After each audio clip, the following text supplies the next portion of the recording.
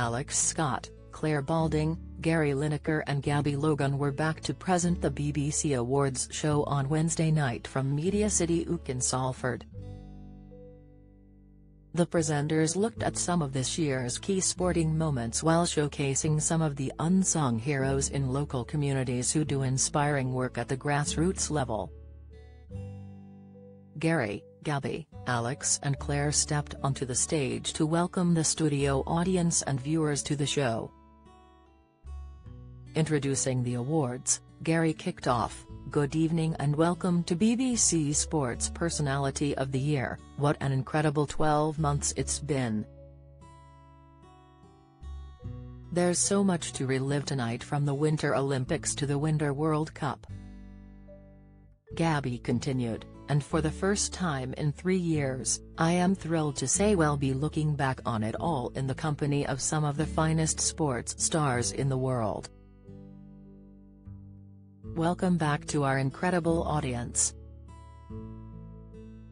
Tonight, we will be finding out who will take this famous trophy," Claire said before adding, "as well as celebrating our team and Coach of the Year, Young Sports Personality, World Sports Star, and Unsung Hero. We will also be giving out our very special Lifetime Achievement and Helen Rawlinson Awards."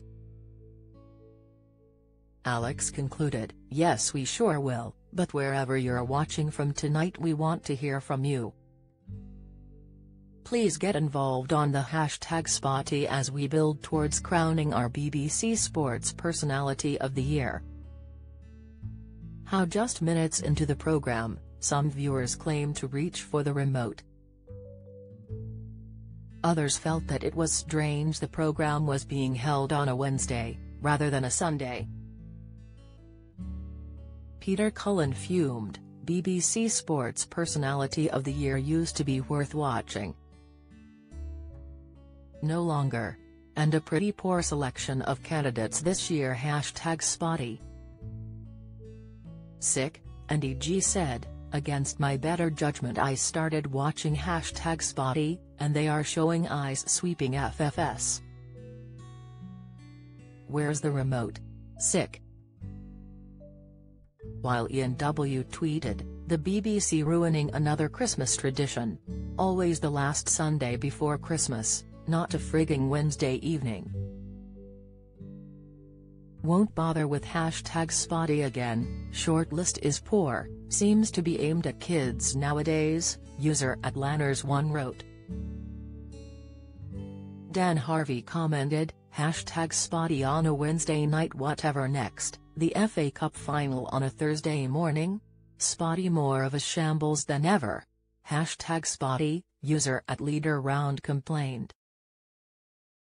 Sick, Sue went on to say, "Used to be a great night, this now bores me to tears.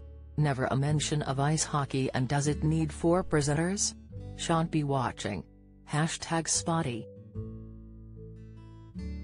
Sick, #Spotty is far too corporate now. Terrible list this year as well. Not for me tonight. Off to the Darts channel instead," Paul argued.